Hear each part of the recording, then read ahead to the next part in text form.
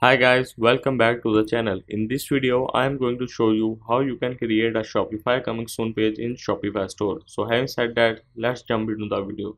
So first of all, go to online store here, click on preferences down here. Now scroll down to password protection, type a password and a message for your visitors.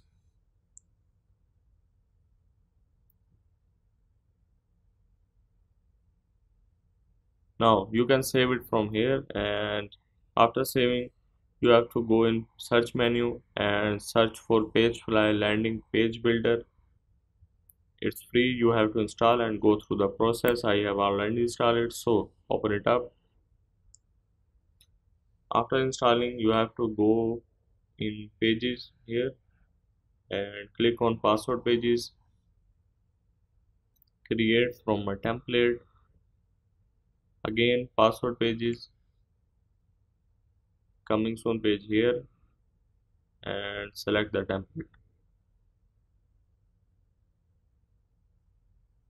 So now as you can see, everything here is customizable, whether it's days, hours, minutes or second. After customizing, you can save it from this button, save and publish.